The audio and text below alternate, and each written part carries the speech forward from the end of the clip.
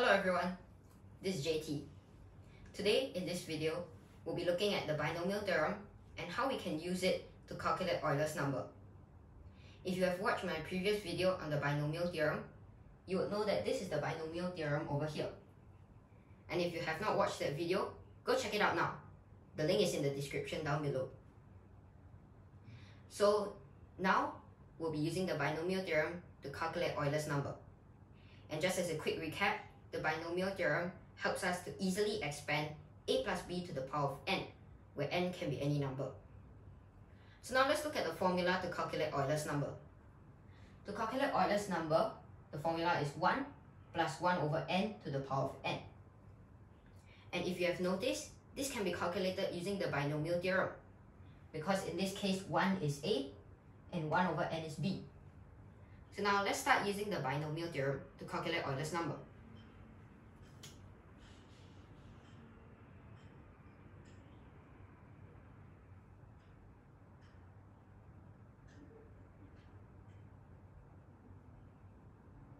However, in this case, we'll write a as 1 because in this case, a is 1. And b is 1 over n. So now looking at this, take note that 1 to the power of anything is always 1. So we'll be multiplying it by 1 and this is not needed.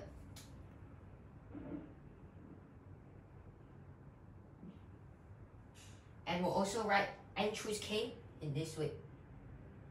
N factorial over k factorial times n minus k factorial.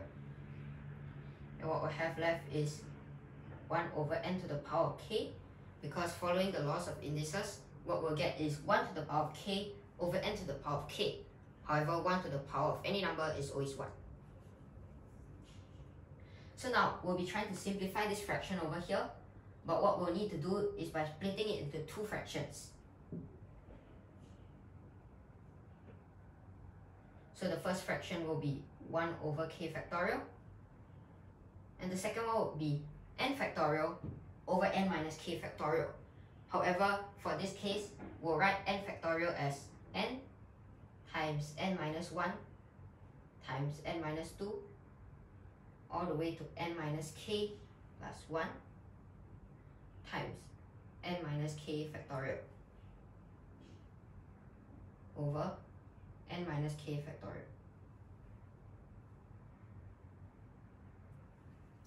So now, the numerator over here, all the operations are multiplication, and so we'll be able to cancel out n minus k factorial in the denominator and n minus k factorial in the numerator.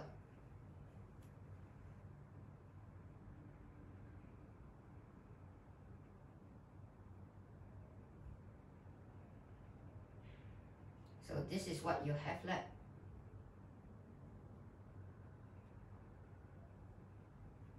And over here, I'll rewrite this in another way, because n to the power of k basically means n multiplied by itself k times.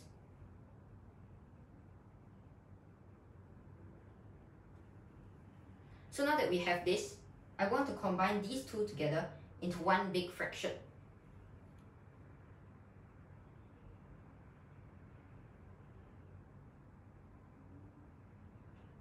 So the fraction will be on the numerator, n times n minus 1 times n minus 2 all the way to n minus k plus 1.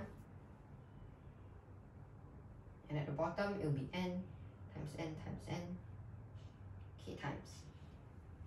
So now that we have this big fraction, I would like to split it up into many smaller fractions.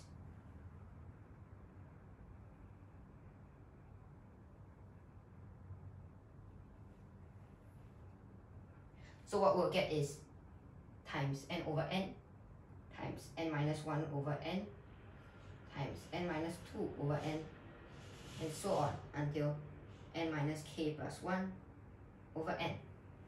But what's interesting here is that as n gets closer to infinity, these numbers get very close to 1. And in this case, they'll be taken as 1. So multiplied by 1, and these all can be ignored.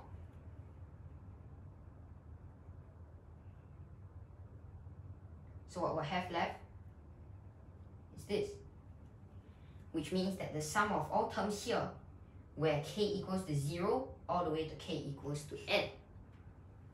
So what this basically means is, first, we'll take k as 0, so we'll have 1 over 0 factorial plus 1 over 1 factorial where k is equal to 1 plus 1 over 2 factorial where k is equal to 2, and all the way until k is equal to n. So until 1 over n factorial. So with the binomial theorem, we're able to calculate Euler's number. And as n gets bigger, Euler's number becomes more accurate. An example would be, if n is equal to 5, the approximate value of Euler's number would be 2.488. However, right now, Euler's number has been calculated to be around 2.7182818284590, and so on. I hope that through this video, you have learned how you can use binomial theorem to calculate Euler's number. Until next time, I hope that you have fun in math. This is JT signing off.